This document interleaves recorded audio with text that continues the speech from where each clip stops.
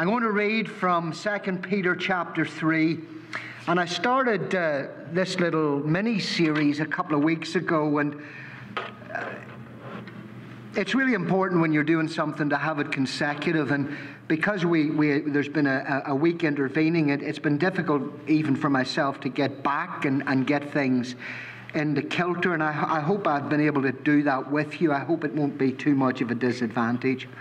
I'm going to read from 2 Peter chapter 3, verse 3, and I'm going to read unto the end of verse 7, not to verse 9.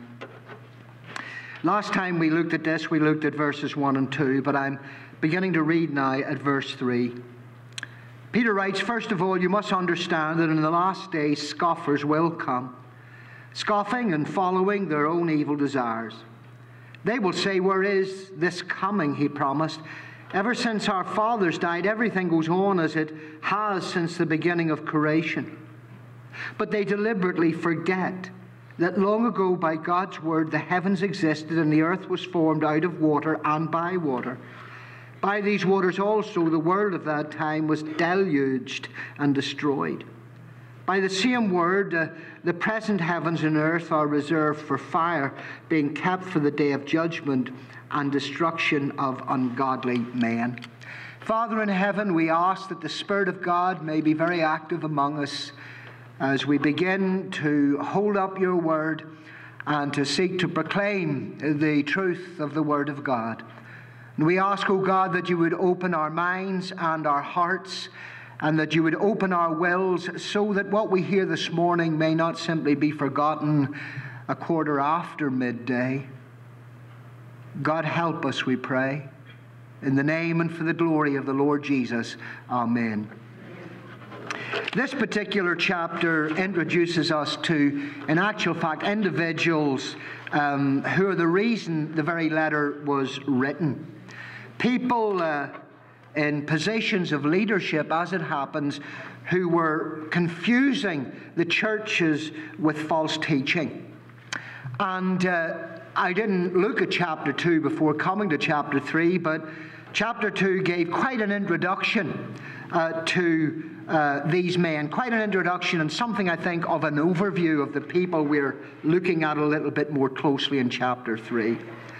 But chapter 3, verses 3 to 7, give us quite a description of these people. And I was attracted to this letter.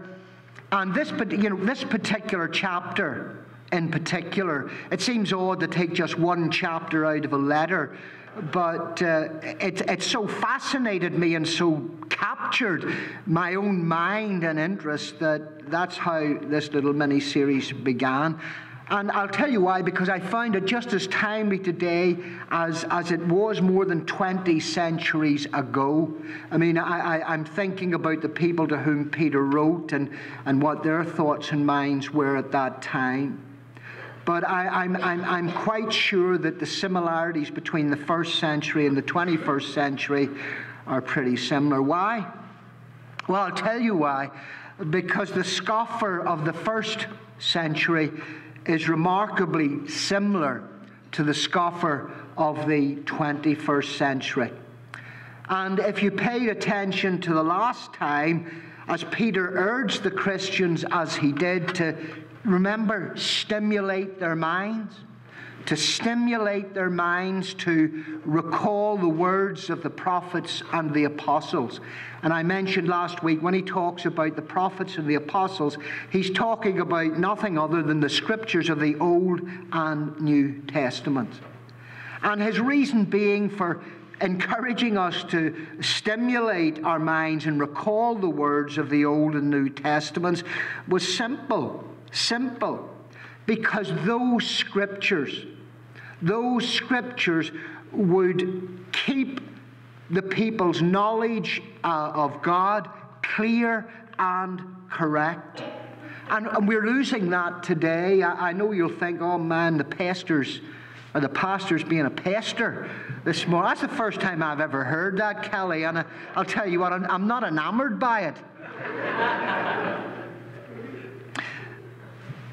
But the scriptures of Old and New Testament are going to be the very things that are going to keep our knowledge of God clear and correct. And the average person does not have that clarity and correctness today. Not even in churches, I fear. Yet, Peter makes it very plain that as we listen to the scriptures, whether it be in the 1st century or the 21st century, there are other voices around us. And that's the challenge. In fact, that's the problem. There are other voices around us, and they're voices that speak very loudly so as to interfere with our hearing of the scriptures. And it's not an overstatement to say that these other voices seek to drown out the witness of Scripture completely. And so what Peter's doing in these verses, he's contrasting the words of verses 1 and 2, his words to the Christians, with the words of the scoffers in verse 3. And it's pretty obvious that he's concerned that the scoffers are actually winning. People were listening to these teachers because they were contemporary, because they lived at the same time as the people Peter was writing to. And their words, the things that they were saying, were in vogue with the time. And they were in vogue with the culture that they lived in. And unlike the apostles and the scriptures of the Old and New Testaments, these teachers were actually in front of their eyes. And that's a big disadvantage that we have today, because we didn't know Moses. We didn't know the minor prophets. I've never met Peter or Paul or James or John or Mark or Luke. They've been long time gone. And this is a battle that's been ramped up and raging.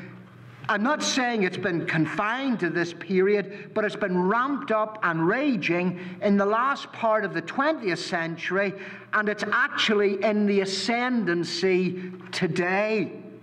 Now, I have prayed that God would open our minds and our hearts and our wills to the Word of God, because I know that there are people, even in this little group, and you will not remember this. You may not even be concentrating and listening properly. But the challenge is, are the churches to listen to the scriptures that were written so long ago by the apostles and by the prophets, or are we listening to the contemporary voices which actually scoff at those scriptures? And you may think, man, the pastor's a real pest.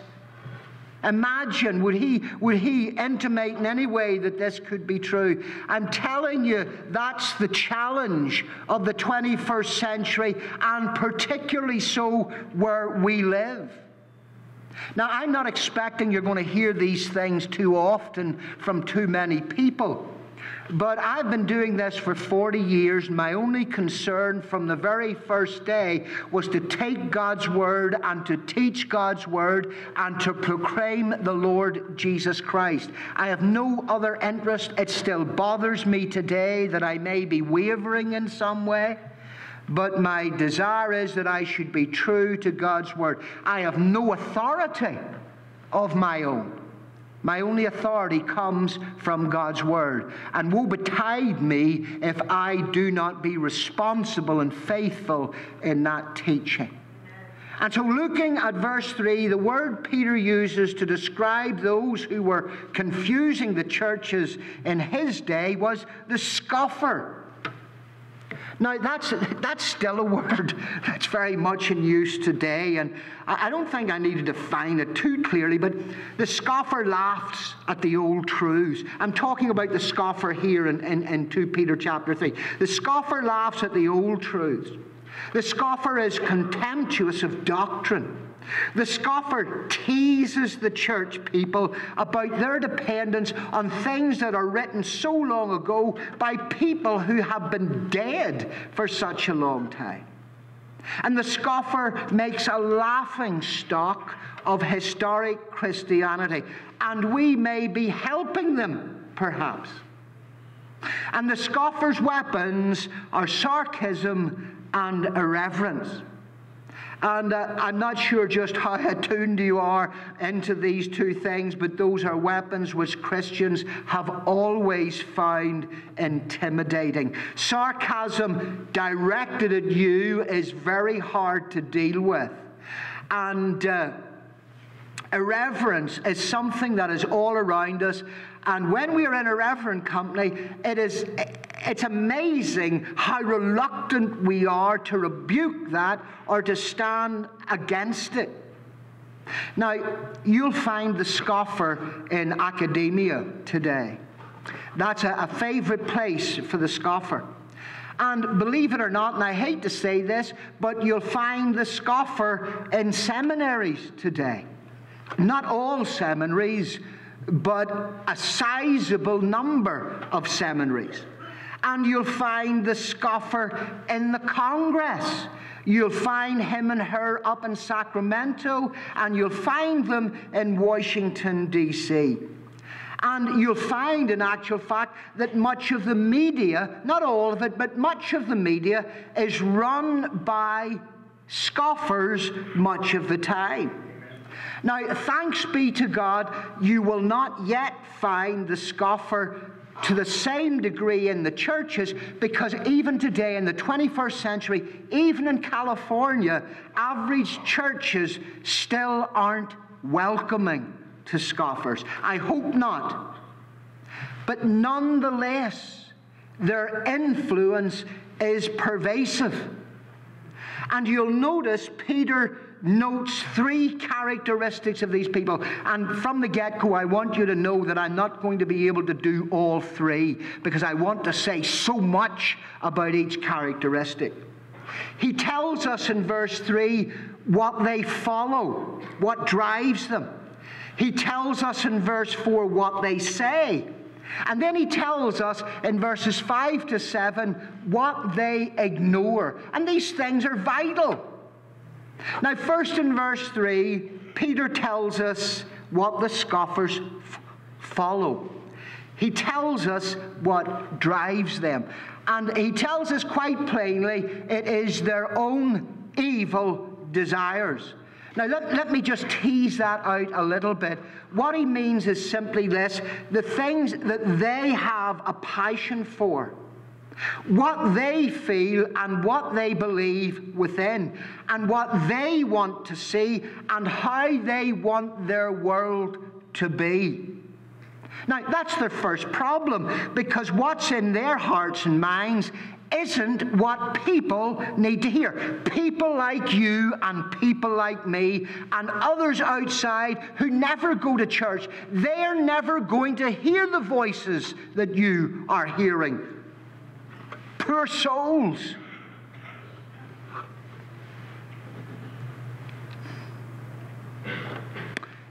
They share what they think and what they think should be believed.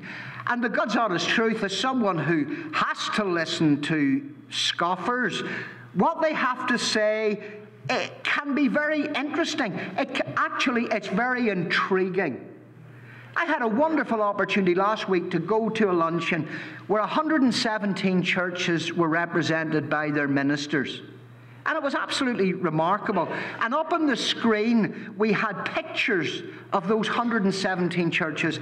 And it was remarkable to see that and to have us all gathered. And I was one of only 2 Southern Baptists who responded to the opportunity to be there. And what I heard was interesting and intriguing. And there were all kinds of people, and some of them, quite honestly, came from very strange places. And they had some very strange ideas. But listen, it's not things that are interesting and intriguing that we need to be hearing. That's not what a teacher should be teaching. What a Christian teacher should be doing is stimulating our sincere minds to recall the words of the prophets and the apostles. In other words, the teacher's responsibility, my responsibility, each and every Sunday school teacher here, anyone who teaches our children or our youth, the responsibility is to look beyond his or her knowledge and the authority, their authority, to the external knowledge and authority of the Scriptures of the Old and New Testaments. And that's what they need to teach. And God forbid, but that's what they need to teach exclusively. Brothers and sisters, I am concerned. I do feel like a pest when I get into this kind of mode. I'm a very jovial, genial kind of character, but there are things that have to be said. And they have to be said in a world where there's so much smoke and mirrors, and there's so much smoke and mirrors that's invading the churches. My job as Jesus' under-shepherd, listen to me, isn't to look into my heart. It's not to look into my mind and tell you what I think or what I feel should be. It's to look into the Bible and to tell you what it says. And Peter's point is crucial. What's the authority Christian teachers should be teaching? I'll tell you in a word or a sentence. It's the Scripture delivered in the past by the prophets and the apostles. Now, do you think that's the case? Or do you think that we should be listening to the contemporary thoughts and feelings espoused by people today? Because all you have to do is set up a contrast, and you don't need to go very far or dig very deeply to see that contrast. And let me show you how important this is. Just to show you how important it is to take the word of the prophets and the apostles. If you turn back to chapter 1 at verse 16, what Peter is doing here, he's looking back to the day when he witnessed the transfiguration of the Lord Jesus. And if you think about that, it's recorded in Mark chapter 9, but if you think about that, it must have been an absolutely awesome experience. There is the Lord Jesus transfigured in his heavenly glory before Peter and two other disciples. And then there appears Moses and Elijah with the Lord Jesus. And in verse 17, Peter tells us that on that day of the transfiguration, that God spoke from heaven. Now, the reason that God spoke from heaven was so that Peter and the others with him, the two others, might understand what they were seeing. Now, I know that to be the case because it's obvious Peter and his fellow apostles were overawed. They were absolutely maxed out by the majesty of Jesus. And so the voice from heaven said, "This is my Son, whom I love." Now that's really important because now we know what the transfiguration was about. It was the affirmation by God that Jesus was the Messiah and that he was God's Son. But at the time it was very different. Don't you remember? If you look back on Mark chapter 9, where Jesus is transfigured and Mark records it, and remember Peter is the apostle behind Mark's gospel, and there's Jesus transfigured and he's talking to Elijah and Moses, and Peter said to Jesus in verse 5, "Jesus, it's good for us to be here. Let's put up 3 shelters. One for you, one for Moses, and one for Elijah." And Mark notes that Peter said this because he was frightened and he didn't know what else to say. And so it was his sincere and his honest desire to put up 3 shelters. It was his sincere desire. Yet he was sincerely dead wrong. You see, the language of Peter in verse 5, and please don't get all upset about this. I mean it. It's true. I can verify it. Peter's language in verse 5 is the language, and I'm talking about verse 5 in Mark 9. It's the language of the NEA, the National Education Authority, and the ACLU, as they put out their religious education syllabus and equality of doctrines, because they don't want any particular figure to be left out. Worse still, they don't want one in particular to be elevated above the others. So they lump them all together in equality, and they honor them all.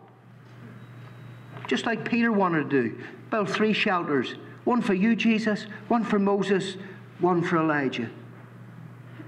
And you see, they cannot let the Christian church proselytize people of other faiths or none. And they do that by saying that, Christians saying that one of the world's religious figures isn't the same as the rest. He's Lord of them all. That is the Christian gospel. That is God's revealed truth. I know that it's going to get you into trouble. God knows it gets me into trouble just about every other day. We can't do that. We can't say that Jesus is Lord.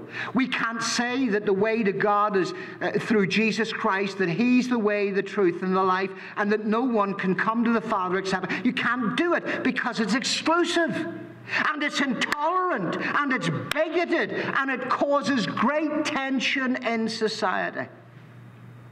And so I say to you today, I'm sure you realize this, but it's the dominant culture desire not to elevate any one particular religious figure of faith. But it's a mistake. Worse than that, it's wrong. And of course, don't get me wrong, please. It's not wrong to respect the religious feelings of others. Over the years, I've had much opportunity to meet with people from an Islamic religion, others who were Buddhists, others from all kinds of religious faiths, and I've never yet set out to be rude or demeaning to them. We respect them. But if we want the truth, we have got to go to the Holy Scriptures.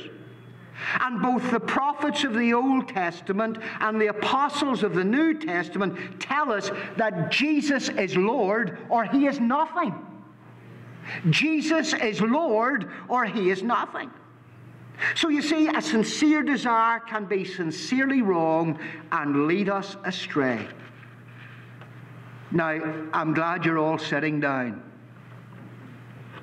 And you might have to put your hard hat on for the next few minutes. How true this is of the church today. Feelings of compassion and humility often lead our church leaders to neglect their responsibility to say the things that are now unpopular in our culture. In other words, to say what may be in their hearts, but which is not written in the Scriptures. And especially so when we are people who are sinful, when we have a fallen nature and we're always under pressure to do wrong. And that's the pressure in our society today on individual Christians, and all the more so in their leaders. Just look back at the 2nd chapter, verse 15, where the false teachers, Peter tells us, they were drawn away from the straight and narrow by their desire for material things. It was a greed inside of themselves where they saw their position, where they could better themselves materially. And we see this temptation that even Christians are under, and leaders especially so. Perhaps you don't realize this. Because of the allure of material, leaders of churches wanting to go from this church to that church to the other church because they pay more money, because they can have more stuff, or the allure of popularity. People will say things that will make them popular, that will help them to be accepted. or will give them prestige. You know, there's nothing like climbing up the ladder, even the ecclesiastical ladder. Oh, I know you're immune from these thoughts. And what about advancement in our academic disciplines? It's amazing how we can curtail our basic core views so that we don't harm our academic aspirations. We're willing to downgrade, and we're willing to revise the teaching of Scripture. Now, this is why I told you that I'm glad you're sitting down. You see, these desires, they were in the hearts of the teachers.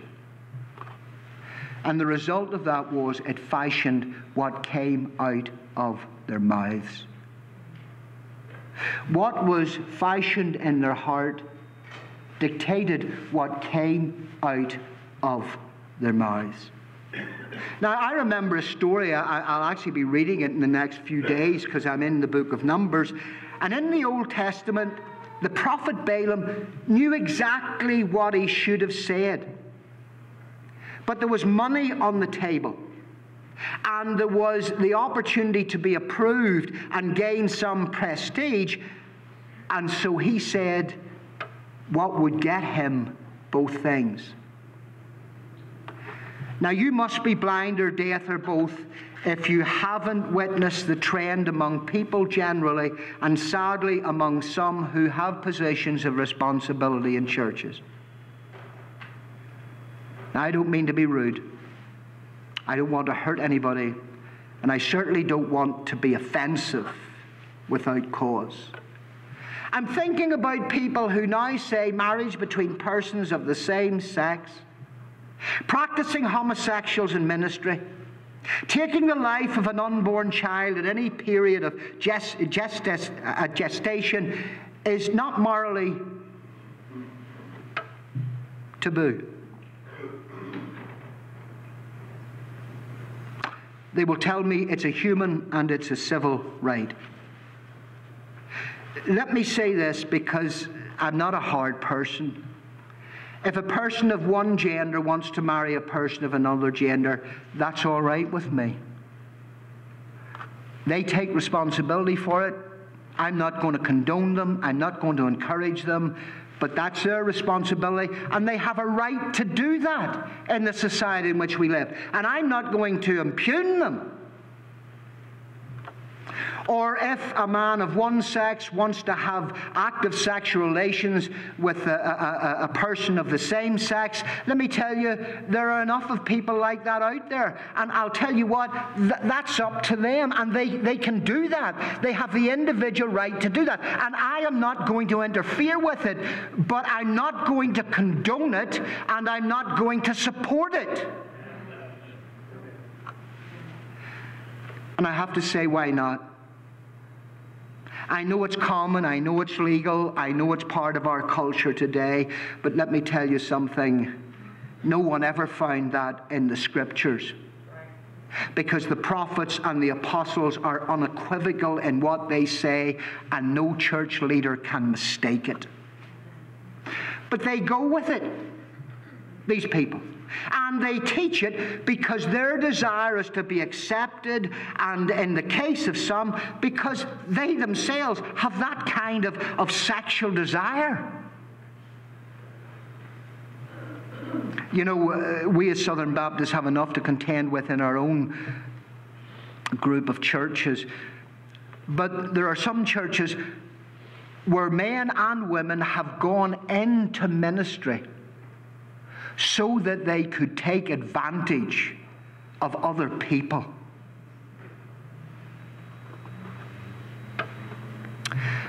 First, Peter tells us what drives these false teachers.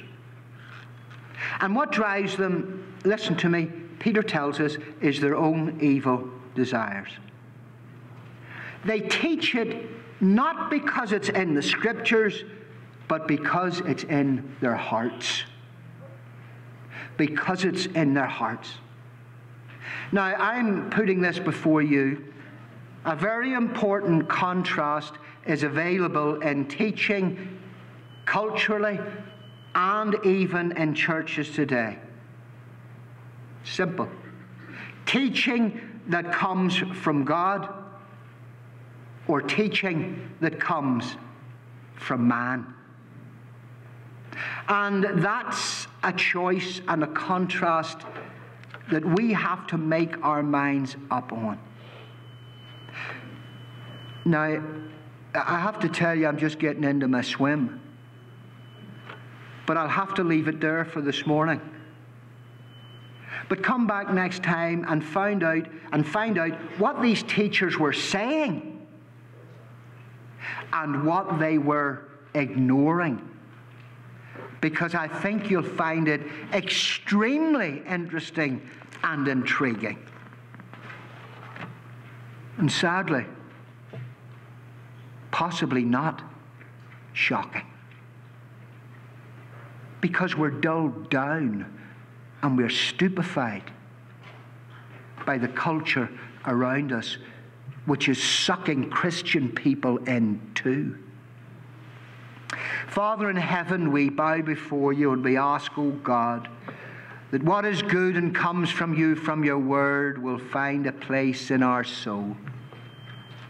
If there's anything, O God, that is off man and unimportant or unhelpful because it is not the truth, then, Lord, forgive us and remove it from our minds.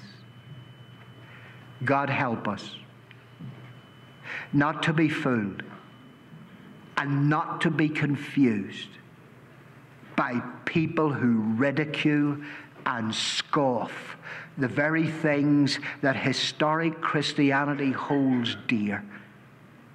And many, if not all of us, hold dear too. In the name of Jesus we pray. Amen.